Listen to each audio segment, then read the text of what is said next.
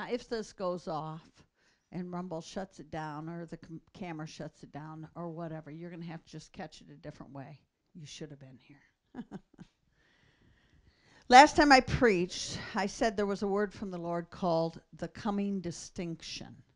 There's a coming distinction. And I thought, Lord, you give me these words. I think I know what I mean and they mean. And then I look them up and I find out that it's not distraction. It's distinction. And it means there is a distinct difference.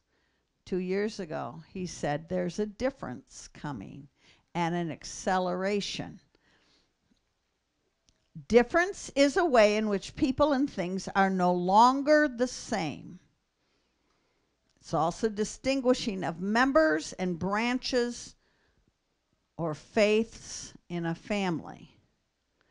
There's a coming distinction. Well, this week, you got it. There's Christians, Jews, Muslims. There are pro-Palestinian and there's pro-Israel all over the world.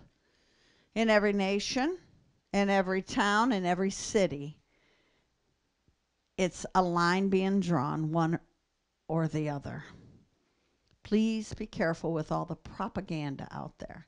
I deleted 5 news stations that I look at because they were pro-Palestinian. And they said, oh, well, for what happened. I just went delete, delete, delete, delete, delete. I know where I stand because I stand with the word of the Lord. We pray for the peace of Jerusalem and we bless Israel.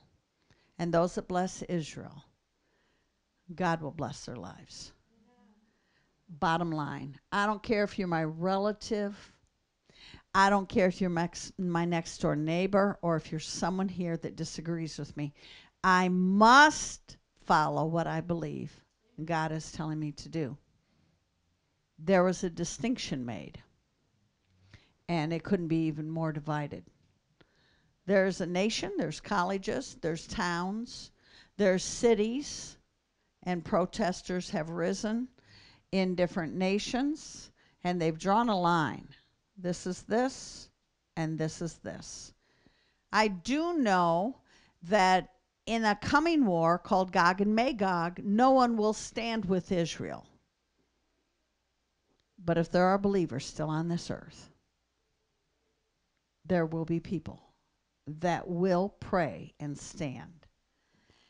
If you'd stand with me this morning, I'd like you to read with me Psalms 91. Please look at the screen. He who dwells in the secret place of the Most High shall abide under the shadow of the Almighty. And I will say of the Lord, he is my refuge and my fortress. My God, in him I will trust. Surely he shall deliver you from the snare of the fowler and from the perilous pestilence. He shall cover you with his feathers, and under his wings you shall take refuge. His truth shall be my shield and buckler. I will not be afraid for the terror by night, nor of the arrow that flies by day, nor of the pestilence that walks in darkness, nor of the destruction that lays waste at noonday. Thank you. The message this morning is called Hide Me. You know, if I look back, I find that Elisha, he just went into ministry.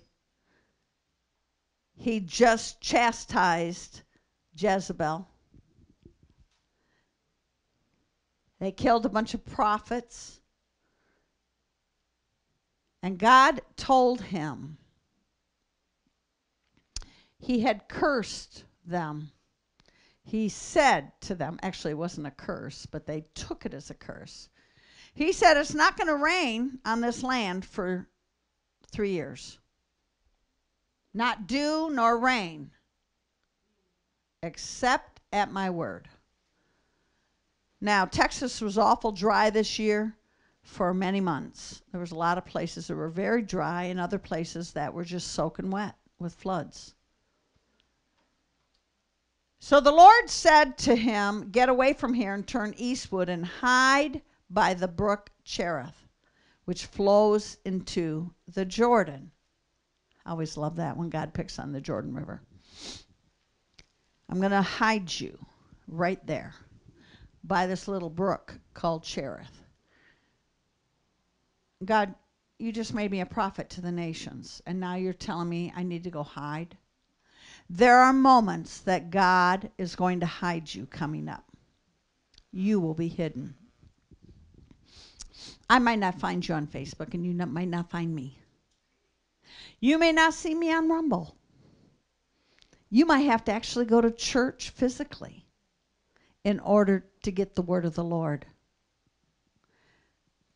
Now, I'm going to tell you, after the brook dried up, God sent him to a widow and said, she'll feed you. Except when he arrived, there was no food in the house.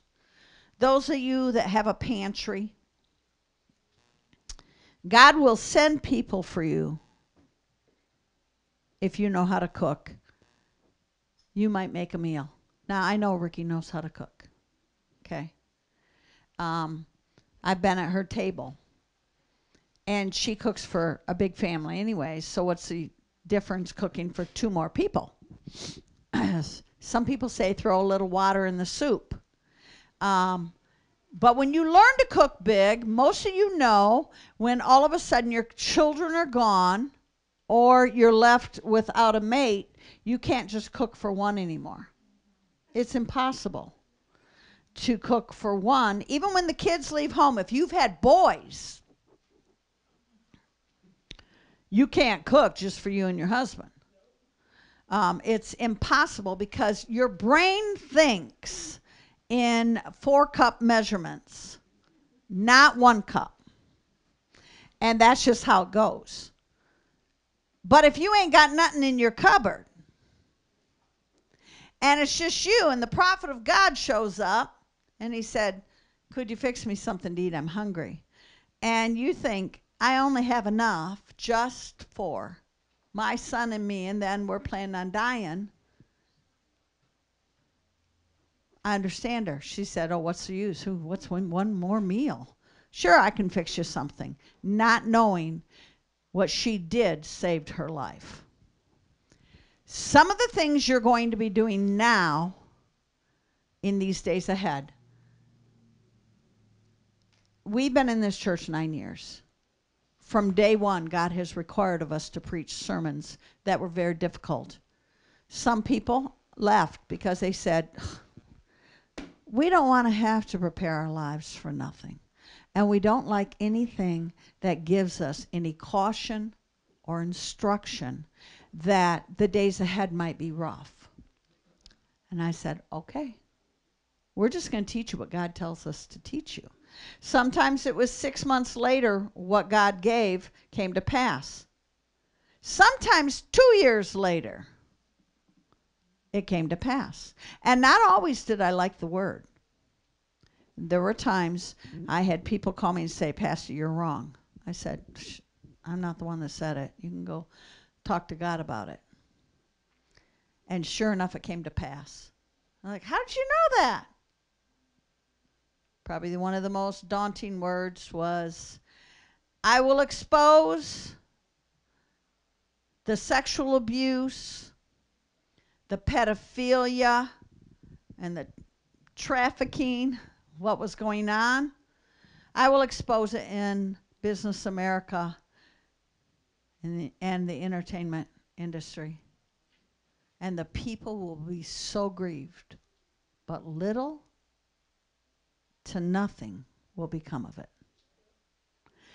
And I had people tell me, oh, no, you got that one wrong. I said, blame that one on God. That's what he said. And that's what came to pass. I remember the Lord saying to me, mobile homes will become a hot item. People will live in rural communities, and they will buy small mobile homes. You know, those little portable ones. You can drive in back, your little campers. And rural America will have an address, a number at each location in the woodland community. I thought that was false until I didn't think it was false. I just knew it was strange, because that wasn't how it was until now. There's a grid map of every acre with a plot and an address. How was I supposed to know that? There are things that God has said. I know. Some things we did not know, and it was a joke when I said, buy your toilet paper. And that was like 2 months before there was this run on toilet paper. That was not a prophetic unction from the Lord. That was a smart mouth from me. Okay? But when God does give you a word that there is a distinction of evil and righteousness, what side are you going to stand on? So the widow, she made the little cake for the prophet, and she was fed. She didn't know that in advance. She just knew, I'm still going to sow, and I'm still going to give in times of want. I'm still going to tithe. I'm still going to give into people's lives in time of want. When I had nothing to give, I made a pie. When I had nothing to sow, and there was no tithe, because I didn't even get it in my hands, it went to the bank, I made a loaf of bread. And I told you this, I can still distinctly remember the pastor saying, that's not tithe. I said, it most certainly is. That's my gift. That's my gift. I remember eating scone tithe. It was very delicious, scone tithes with buttercream or something in them, you know, a little raspberry glaze. And I went, I'm eating tithe scones. I love it. I determined I would never go to the house of God empty. Or if they were hungry, I would feed them. I don't dream weird dreams. But last night I dreamed. I was in the middle of a war, and I got handed 2 baby boys. One was very traumatized and would not speak. The other one talked fluently in his jabber. You could hear it. And they were about maybe 9, 10 weeks old. One would not respond because of the trauma, and the other one would jabber. And they said, here, they don't have parents. And I thought, well, that's strange. So I woke up and I still remembered that. And I said, Lord, I'm going to ponder that a bit. Because sometimes you're given something. It doesn't mean I'm prophesying I'm giving babies, being given babies. But sometimes you're being given something to care for. And you have a responsibility to save somebody's life. And Elijah knew, I'm going to save this widow's life if she will listen to the word of the Lord. In Acts 12, Peter was in prison. But constant prayer, that means somebody is fasting and praying around the clock. There was a church that prayed continually for God to deliver him. And behold, the angel of the Lord stood by him in the middle of the night when the soldiers are sleeping. He's bound with 2 chains in between these soldiers. I'm serious, guys. What's the likelihood? that you're in prison and you're bound with 2 chains between 2 soldiers, and the guards before the door are keeping the prison. Does that look hopeless? And in walks the angel of the Lord and does this. Well, it doesn't say it does this, but shh. You know that look. Like, don't say nothing. I'm getting you out of here. The chains fell off his hands. The angel said, rise quickly. The angel said to him, gird yourself and tie on your sandals. You know what gird your loins are? Remember? That means pull your skirts up, tie them in a knot. We're going to walk quick, and we're getting out of here. Put on your sandals, tie them up, lace them. And he did. He said, put on your garment, follow me. This is scripture. This is Acts 12. And he went out and he followed him and did not know what was done what was being done, if this was real or if this was a dream. He thought maybe he was seeing a vision. That's what the scripture says. And when they passed the first set of guards, then they passed the second guard post. And they came to an iron gate that led to the city and which opened to them of its own accord. And they went down the street, and immediately the angel departed him. Talk about God. He's standing in the middle of the street going, what just happened? You came and delivered me because some people were praying. Now, I have seen some mighty prayers lately. I heard them go forth on Wednesday. I saw the heart of the people here as they prayed for Israel, as they prayed for what was going on in these wars in the Middle East. Guys, this is just the beginning of what is going to happen. And the atrocities are horrific. You can't make up the photos. And I've seen many of the photos. You can't make these up. It is one thing to kill somebody, is another thing to dissect them. When I look at war, war is ugly on both sides. But if we don't pray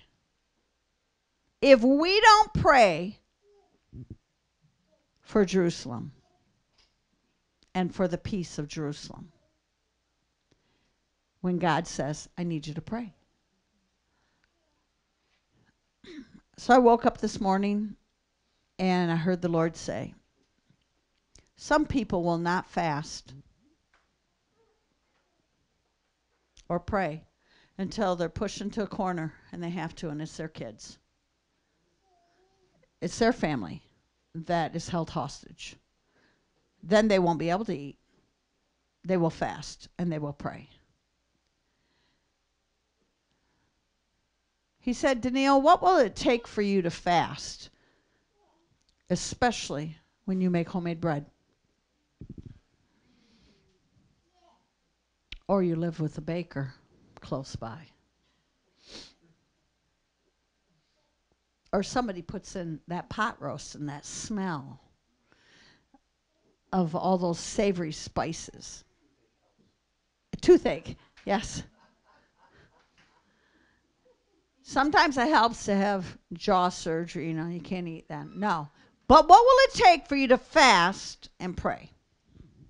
That's my question this morning from the Lord. See, you think he doesn't chastise me? He's just asking me, what's it going to take for you to fast? I nibble. I nibble all the time. I'm nibbling on something. What's it going to take for you to fast, Deneille? See, David was hidden in a cave. God hid Joseph in a prison. There's times coming up that are going to be bad enough even in America if we are still here and Jesus has not come, where God is going to need to hide you. He's going to need to hide you. This is how I believe. Now, I went on YouTube, and you can go on there and Google it. It's called a cloak of invisibility, and you can see how they make them. What it is, it's a piece of thick plastic or a cape of material. And it has built into it sensors where the light changes. It doesn't go just here. The light goes around the back and only shows what's in back. So you could be hidden in a field and sitting there, and it would look just like the ground in back of you. They would never see you. And the Lord said, you're going to come to a place where you're going to teach the people. I will hide them. If I am truly their Abba and they are in prayer, they know the power of the blood of Jesus, which you know.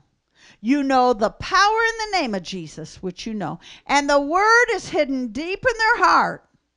They'll be able to use those weapons and plead the blood. Just like over the doorpost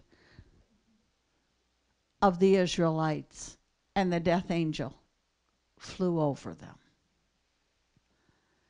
So I thought about that.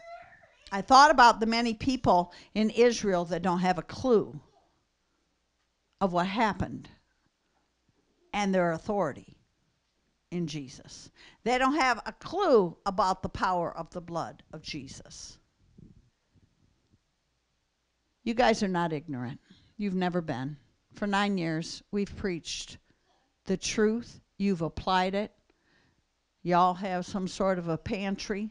You all have been aware that if the power grid goes down, you're going to have to get toasty warm. How are you going to do it? I've given you lots of ideas. You can always pick my brain. I can tell you the power grid is at risk. There's only that much more before it goes down, like 1/8 of an inch. Does that make sense to you? That's what they're saying. That all of America is at the highest risk they've ever been. And I said to myself, thank you, God, for your word. We did not raise weenies. You have applied the word of the Lord, and you've sought his own wisdom for your own lives and your families. And we have preached it for years. So you're not simpletons. This is not news to you. It's just now it's more of a reality that there's a distinction coming between the Christian and those that follow other gods. Those that will stand with truth, there'll be the Shadrach, Meshach, and Abednego that say, you can put us in the fire. We're not budging. There'll be the Daniels that they say you need to stop praying. And 3 times a day, Daniel goes, opens the window. This is what I like about Daniel. Not once did he say, let me pull the curtains while I pray. He actually opened the window. He wanted to make sure they heard him pray. Make sure they saw him stand in prayer. He didn't even begin to disclose it. And to cover it up. This is who I am. This is who we are. Wow. I kind of look at that and I think to myself, God hid Joseph in prison before he came to the palace. He hid Moses in the desert for 1/3 of his life before he led the people out of Egypt. God hid David in mountainous caves, running for his life before he came into the palace. And if you've ever had to run and hide, not fun. Not fun to be in fear of your lives. I know There are people that have been trafficked, women, young boys, and I've known that they've had to run and hide for their lives. I can remember somebody that we hid. Yes, you could say I'm a little conspiracy theory, although I just found out it's right. So they're going to tell you, aluminum foil is dangerous for you to have and to cook with or to purchase. And so they're going to make it expensive. That's what they said. It's true that if you take your cell phone and you wrap it in tin foil, like 10 layers, it works equal to a Verde cage. Yeah, so the signal does not penetrate it. That's why they tell you to stick it in the microwave, okay? Now, the day may come you might not have a cell phone. You might have to get rid of a cell phone because it traffics everything you do. It records you. It doesn't like me right now. I have an old phone. And I would say it's a 7, a Samsung 7. That probably just turned off, huh?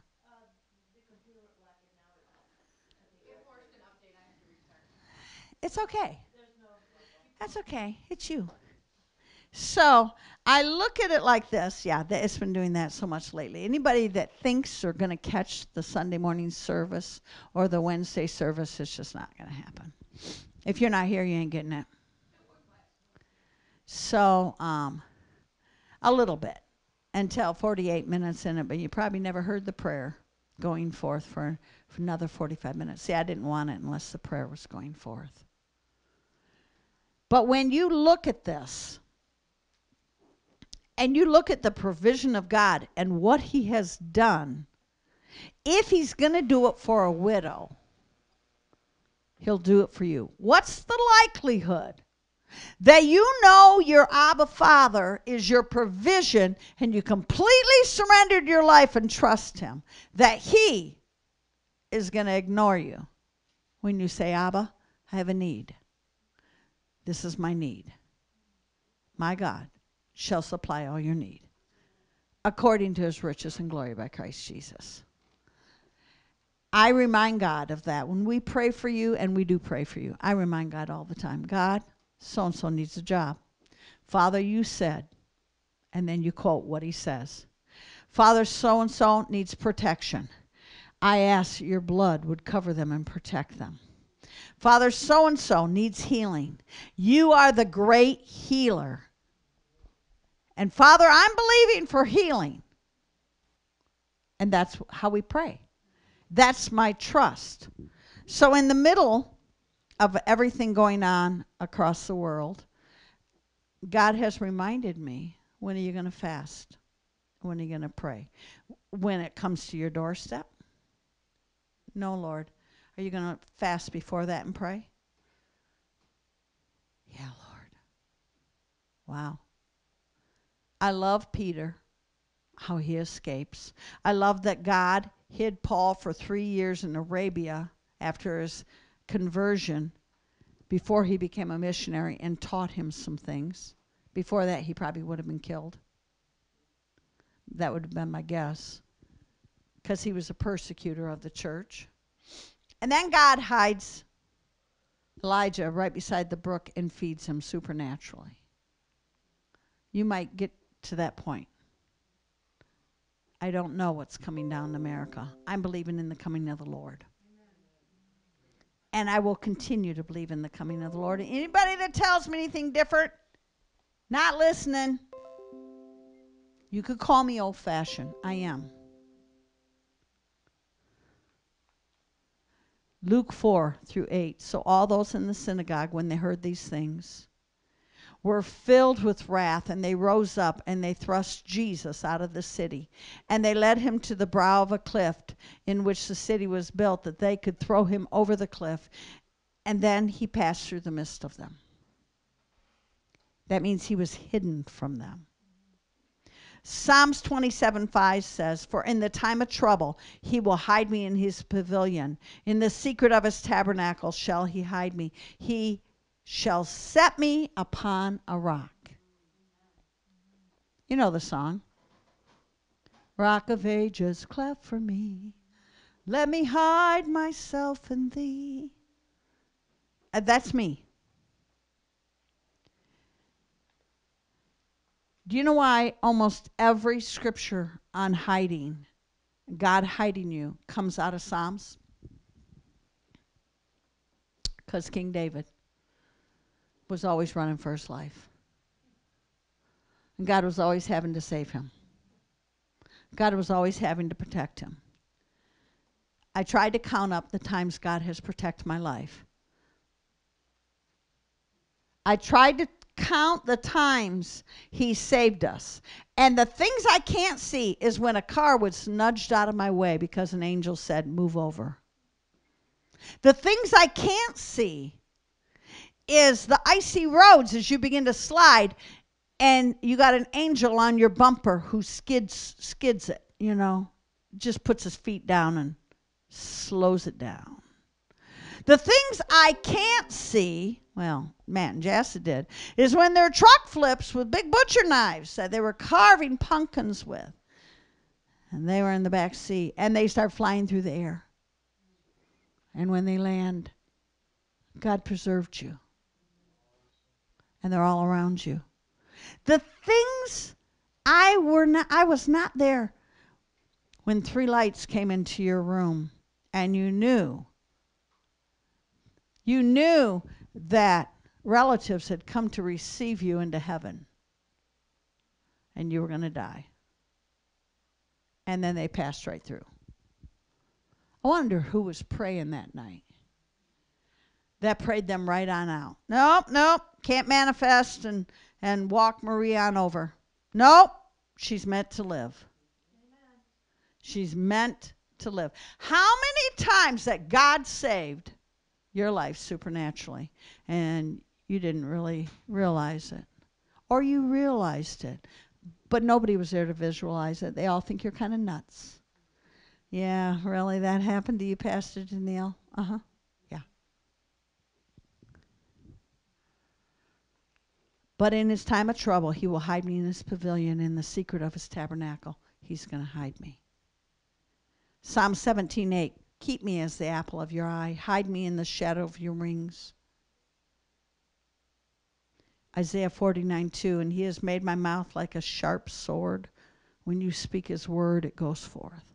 In the shadow of his hand, he has hidden me. He made me a polished shaft. In his quiver, he's hidden me. And then the wicked king of Judah, Jehoiakim, burned the scroll of God's word in Jeremiah. It was given to him. And then commanded the king's sons to seize Baruch the scribe and Jeremiah the prophet so they could be killed. It says, but the Lord hid him. Now maybe you could say I'm a bit presumptuous, but I believe that God is going to hide you guys.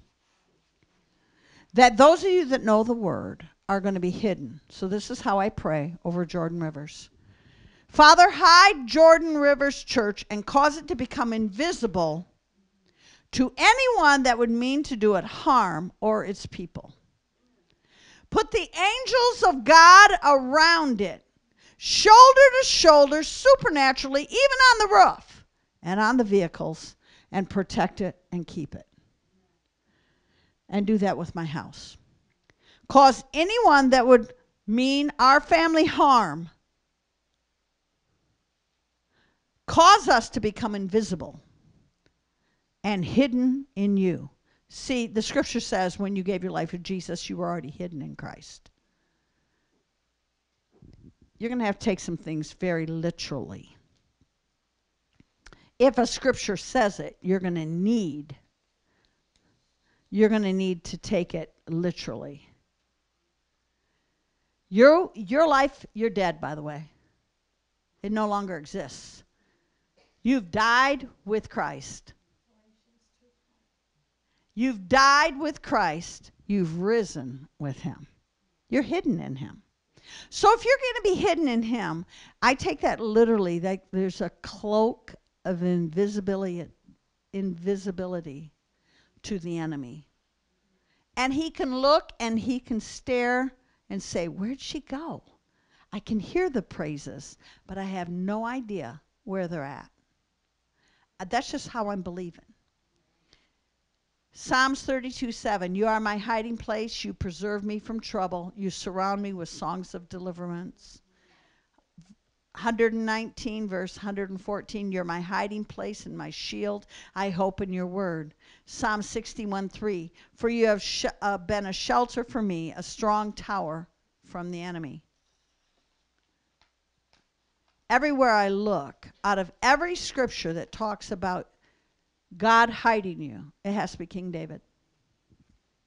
He's always in trouble. He's always fleeing his enemy, but he knew his God. You're going to need to start to quote the word of the Lord. Father, I thank you. Today you hide me under your wings. I'm sheltered under your provision. You keep me in all things. You declare the word of the Lord over your life. I know Julie has a book out there called Declarations and Prayers. I think it's a little $10 book. Understand what you declare is who you become. What I didn't hear, I did hear this a little bit from King David. Oh God, my enemies, the enemies are after me. God, they're looking to slay me. But you, O Lord, are a shield for me, and you will keep me. That was King David. Some people thought he was bipolar. He wasn't. He was human, but he knew a keeping God. You guys need to know, I believe God to keep you all the way home. Whether he comes next week, or he comes next autumn, or in the middle of summer, he surely will send Jesus to catch you away. Now, when you grow up old school,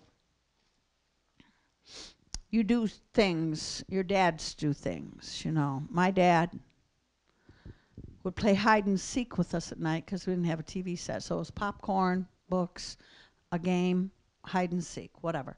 My sister Cindy was small enough. My dad would be in the kitchen doing dishes with my mom. This is what I remember. He's drying some dishes, and we're playing hide and seek, and we cannot find my sister. And she is hidden so well by my dad, and she was like stealth. You know, she was very quiet. You couldn't, you wouldn't know she was there. We have a little girl in our church that can hide under a blanket flat in a bed. You can't find her. We've known that kids have slid between the walls in a bed and been hidden to the point the police were called because they thought the child was missing. I know that there was a little short time ago that Nick and I were babysitting.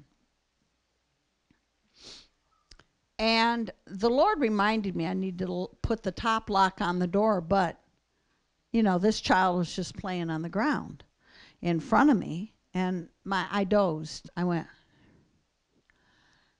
and all of a sudden the room became very silent. Up till then, somebody was jibber-jabbing. So silent that Nick sat up because he was taking a cat nap. And he said, "Where's Dasa?" And we jumped up. I screamed and yelled through the house, like, hey, calling her name, and chasing all through the house, and she's not there.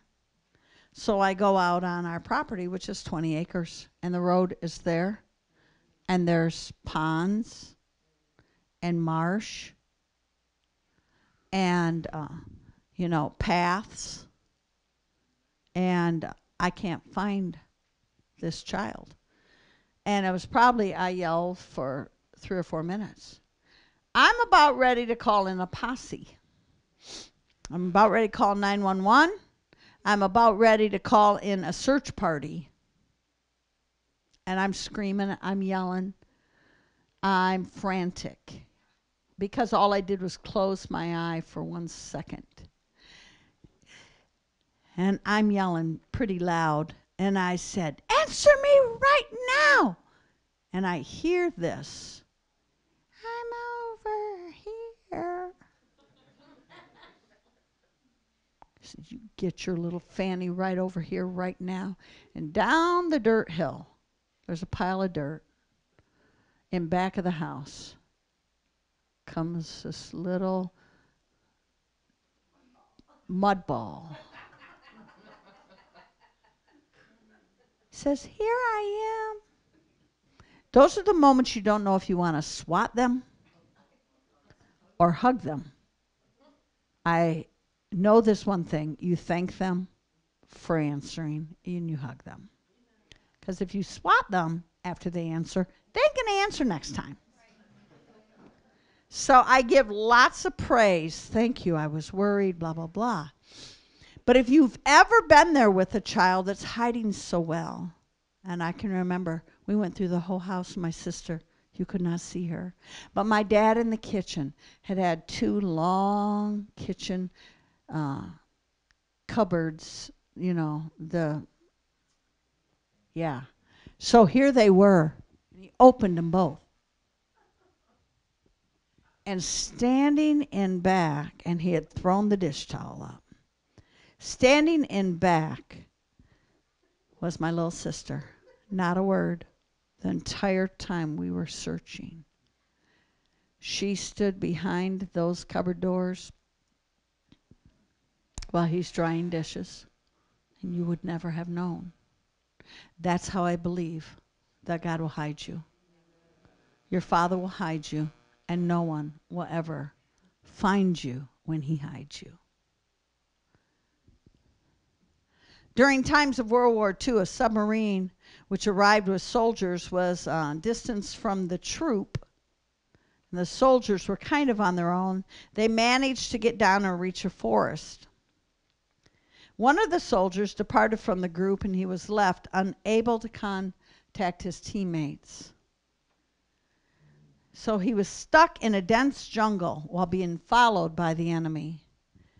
And he knew he had to hide from his enemy. He searched for places to hide. In one mountain, he found a place full of caves, and he chose one of the caves, and he hid himself there. He sat inside the cave, and he prayed, and he said, God, if you will save me, I don't want to die. If it be your will, please save my life. I believe in you anyway, no matter what you do, and I will love you forever. And no sooner were the tramping of the enemy's soldiers' sound started echoing through the forest. The noise was created by the dry branches on the path. It indicated the enemy was approaching. He said, well, I guess I'll be caught. But while he was waiting, he saw something catch his sight. It was a spider. It was a big spider. It was trying to build its home inside the cave. Yet it was building and spinning very fast. I assumed God would build a wall of bricks around me and save me. But instead, he's using a spider web in front of me. And I'm thinking, this is interesting. As time passed, the enemy seemed to be approaching over a few hours. He tried to peek outside, and he saw they were checking all the caves. Footsteps came close to the beginning of the cave. He prepared himself for capture. The soldier stood outside, looking inside this cave, and he knew he would be arrested from this guy that was staring and looking inside the cave. And he prepared himself. He said, why isn't he coming in this cave? Then he remembered the spider's web. The soldier said, there's no one here, or they would have broken through the spider web. Nobody in this cave. Sometimes God will use the littlest thing to hide you. And it could be at a sink in back of a cupboard door with a dish towel thrown up. You're going to have to learn to trust God like you've never trusted him before. And you're going to need to learn to say to the Father, Father, I have this bill due, and I don't know how this is going to happen. But I know that you're my God, and I simply trust you. You're going to need to know how to trust God with your kids when you can't be with them and there's no cell phone for you to call them. And they're a long way away and you can't talk to them. And you're going to need to trust God with your loved one that has gone on before. And understand, you can't talk to them right now, but you know where they're at. And they're in his presence. You're going to need to know how to fast. You're going to need to know how to pray. And I would suggest we begin to do it sooner than later. I don't know what's coming down the line this week for Israel. The weather delayed them going in with ground forces into Gaza. Do you think it might have been a spider web?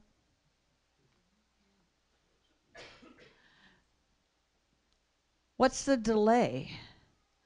Why is the timing of the Lord so critical in our lives?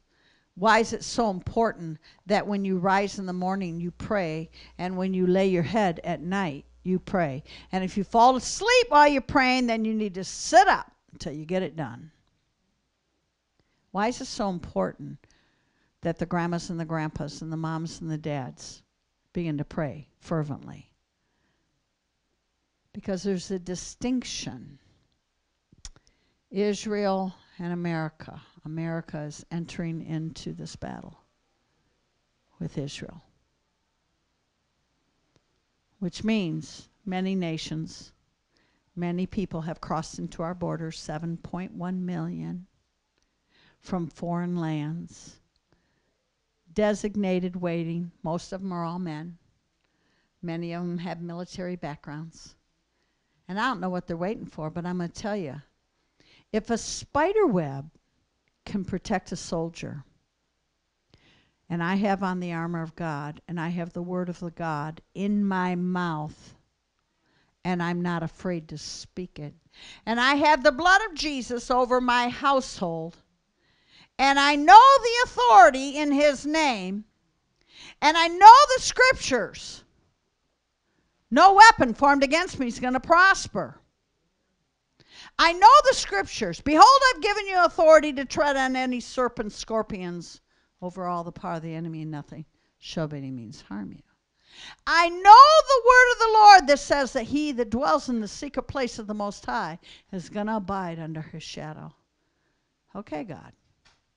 I'm standing with your word. I'm going to confess your word. I'm going to use your word. I'm going to use your name. I'm going to apply the blood of Jesus. I'm going to pray as if my life depends on it. And it does. And I'm standing with you. I cannot urge you enough to understand that what is coming could put you in darkness. So lights go off, light a candle. There will be provision in your house. You widows, God sent an Elijah to one of those. Stay with the word. You moms and pops, stand with the word. Don't back down for 1 minute and let one of your kids go. Well, that one, Father, I don't know how you're going to deal with that kid. Do not curse your children with, oh God, they're beyond help. No. If a God can part the Red Sea and deliver you, you know, that was something Chelsea would always tell me. When Chelsea hid at our house. Pastor Deneille, if God can part the Red Sea, and bring deliverance to all those Israelites, then he can do it for me. And now look. And now look. God, if he can save Shadrach, Meshach, and Abednego, if he can save Moses in the bulrushes, he can save my little boy. That's how I want you to begin to talk. God, if you can do it for here, you can do it for me. And I'm going to simply believe you all the way to the end. I'm not going to waver. I'm not going to look at one of my kids and say they're beyond saving, beyond help. I'm not going to look at the circumstance and say, Lord, looks like we'll all starve to death. First of all, I have 2 or 3 extra hips. I won't be starving to death. But none of my family will be either. There will be provision in my house. There'll be protection in my house. Now, I don't have a gun. I don't pack. Now, there's security that packs, and I have relatives that pack, and I have sons that pack. I have some daughters that pack. I don't pack because the Lord told me, you're going to use the authority in my name. You're going to look at it. You're going to say, in the name of Jesus, I rebuke that. And you're going to go after what you see in my name, and I'll perform it. I'll stand behind my word. It will not return void. So you little old ladies, they ain't got no 9 mil.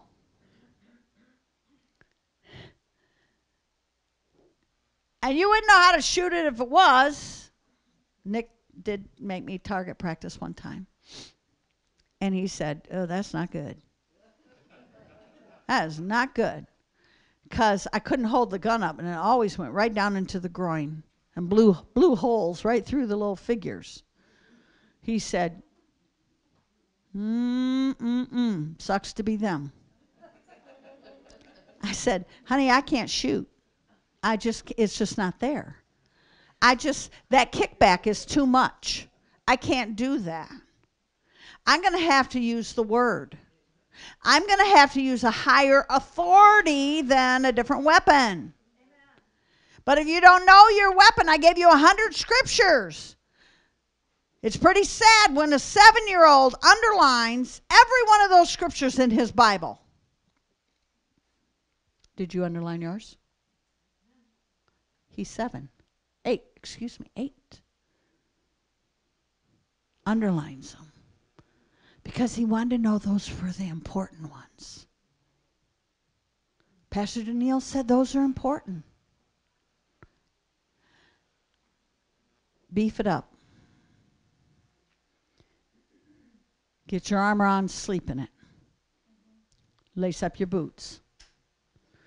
Monica once had a dream. Sorry, Monica, I'm picking on you. In the dream, floodwaters were coming in so fast around her. She was trying to get herself and her family up to a higher ground of safety in the house, stepping on furniture. God's going to move you up. He's going to need you to move up and take some things seriously because there's some floodwaters coming. I can't be here to protect you, but within you lies a force mightier than all the forces in this earth. And that is a living God who you have been hidden away with. That is the Word of God which inhabits you. That is the name of Jesus, which you've known the authority of, and that's the power of the blood of Jesus that we don't minimize.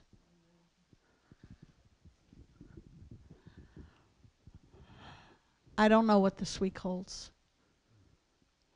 I know we have ships in the Mediterranean. I also know they were talking about some troops on the ground from the United States. I know there's been threats from Turkey. Egypt, Iran, Russia, even China said, call it quits. I know the United States is a target, but I also know there are people praying, and prayer changes things. And I know that people aren't backing down in prayer. And because of that, do you know what the restrainer is? He who restrains. It's those little people down there in Jordan Rivers Church and across America that won't stop praying. And God says, I'm just going to have to send some angels, some extra ones. I'm going to have to do some extra things because there's some people not letting go. And they're pleading the blood, and they're pleading the blood, and they're pleading the blood. Now, some of you, I have 30 of you or so, that are prayer ministers. Some of you pray pretty fervently, off and on all day. It's because you're bored and you have nothing else to do, right? No. It's because you don't have maybe a whole lot of distraction. And God has positioned you for some quiet time in your house. And you take him seriously. And every time one of those names come before, you begin to intercede for him. It's not mere coincidence when I stand before God that I won't be at the top of the list as the best prayer warrior in the church. I pray. I will pray in the Holy Ghost too. But then there's times I get phone calls and interruptions and I have to go do things. And somebody else across the way spiritually is on their knees. And that's what I'm trusting in, that somebody is backing me up. Somebody's got my back. Somebody else is standing shoulder to shoulder with me, and it ain't just me. And Pastor Jasta would come here. Come here. It ain't just her.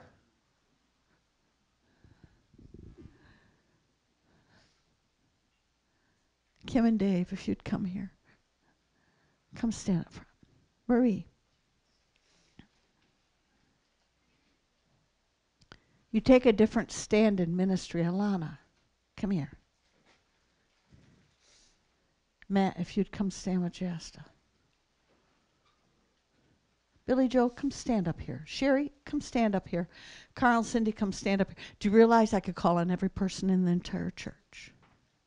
Do you understand? Do you understand?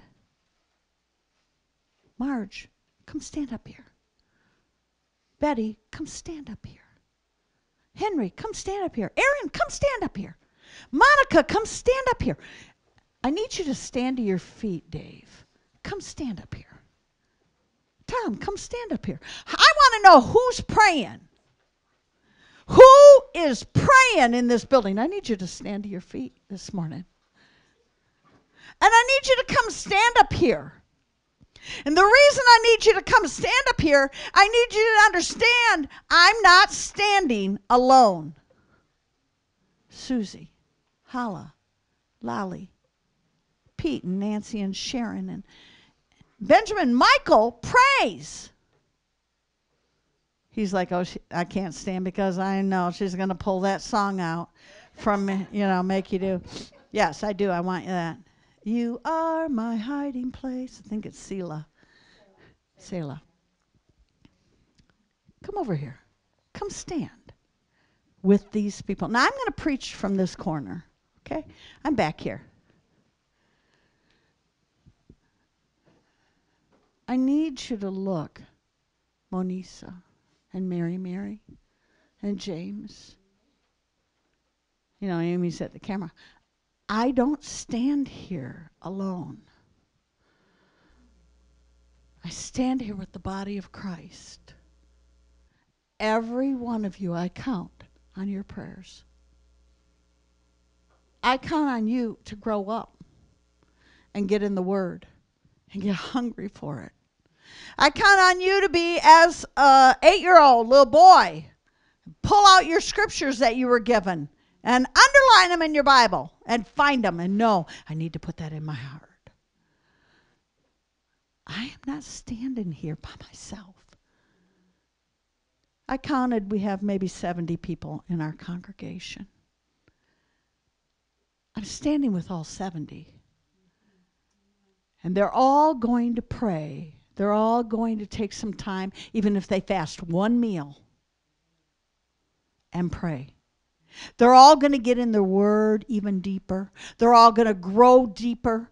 They're all going to love deeper. They're all going to minister deeper. Not one of them are going to be lost. There's a blood covering over you guys.